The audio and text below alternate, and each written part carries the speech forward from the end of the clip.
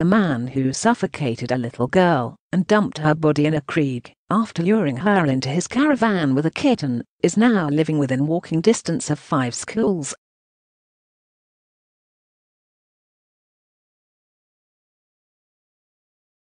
Tim Kosowic enticed Chloe Hoson into his caravan with a cat and strangled and suffocated her with 2 shopping bags after she knocked his bowl of cannabis over in Lansvale Caravan Park, in Sydney's west.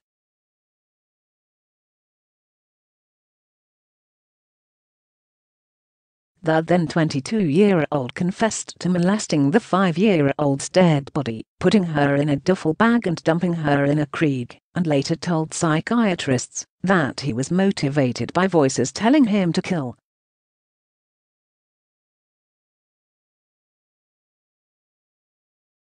He escaped jail and a conviction after being diagnosed with schizophrenia in 2005 and went into a psych ward, but is now living unsupervised in a townhouse in Carlingford in Sydney's northwest among thousands of families, 7 News reported.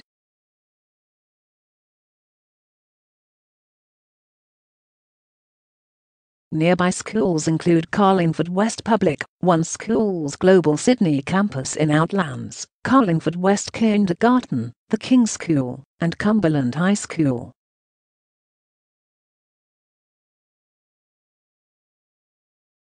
Local parents said they were horrified to learn the child killer lives near their families.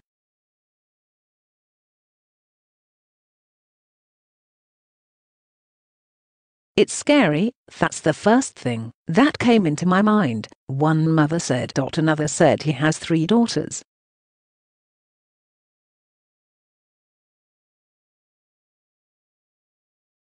"We should know who living here. If there is any here, we need to know it," he said.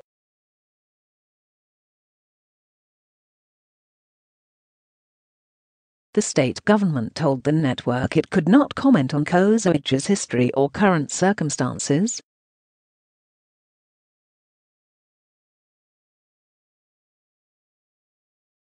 After avoiding a conviction, the killer spent 15 years at Morisset Hospital's forensic psychiatry ward before he was quietly released into the community in 2019.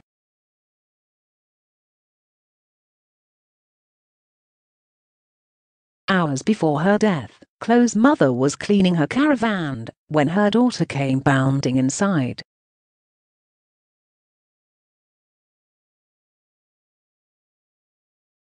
After her mother told her to go outside to play, Chloe ran over to her Kosowic's caravan the next door to play with his cat.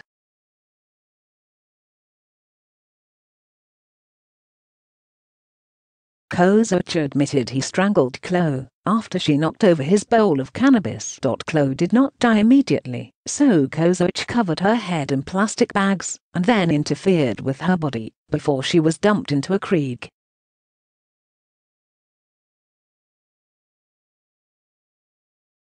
"She spilt my pot on the ground, and then I lost the plot," he said. "Then I blacked out, and next thing, I was strangling her in my bedroom."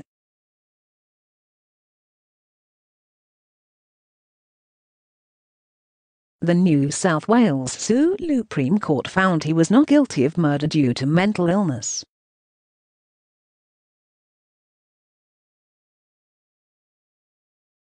Chloe's father Michael Hoson said at the time, "Change the system for starters. Regardless of whether you are sane, insane, whatever, you do the time."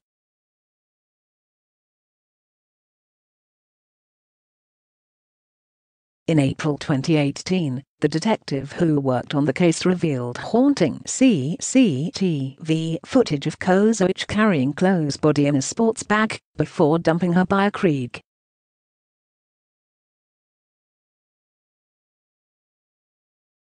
She was inside the bag, and he walked with her to the location where he dumped her body, Inspector Roger Best said.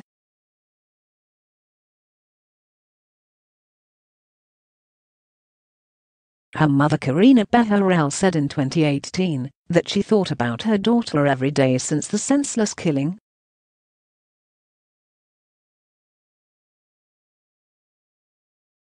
Ms. Beharel has developed agoraphobia and could not leave her home, and previously slammed the state's decision to allow Kosowicz back on the streets without serving a single day in jail.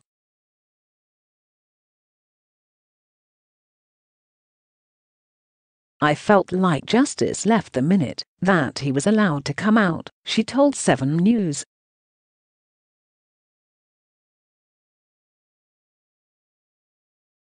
"My heart's been heavy for a long time, but it's just gotten heavier since I knew